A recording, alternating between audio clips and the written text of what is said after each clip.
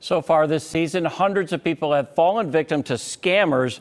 These scammers are posing as We Energies employees. Yeah, they sure are. Fox 6's Evan Peterson spoke with a company representative about these criminals' latest tactics and how you can keep yourself safe. It happens every year. Fall and winter arrives and scammers start searching for victims. We're seeing an increase of people being targeted by these criminals. But as the pandemic has forced more people into a vulnerable state, scammers are quick to prey on them. They're calling people who are already in a vulnerable state of mind with the pandemic.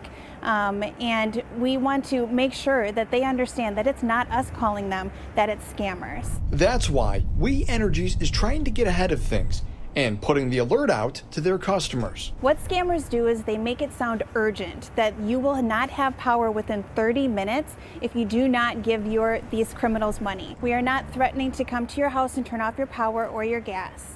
And I think that's the most important thing. They make you feel threatened and that there's an urgent need for you to give them your hard-earned dollars. However, to make identifying a scammer as simple as possible, keep this in mind. We're not disconnecting any residential customers right now during this health pandemic.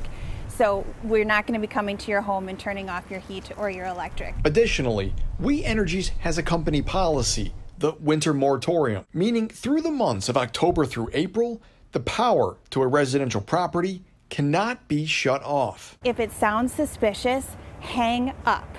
It's not rude, it's safe. In Milwaukee, Evan Peterson, Fox 6 News. Yeah, good advice there. All right, Evan, thank you for that. Now, company representatives say that this scam also comes in the form of crooks asking to swap out meters. So remember, if you have a bad gut feeling about it and you're in doubt, tell them to go away, tell them no, and call the energy company.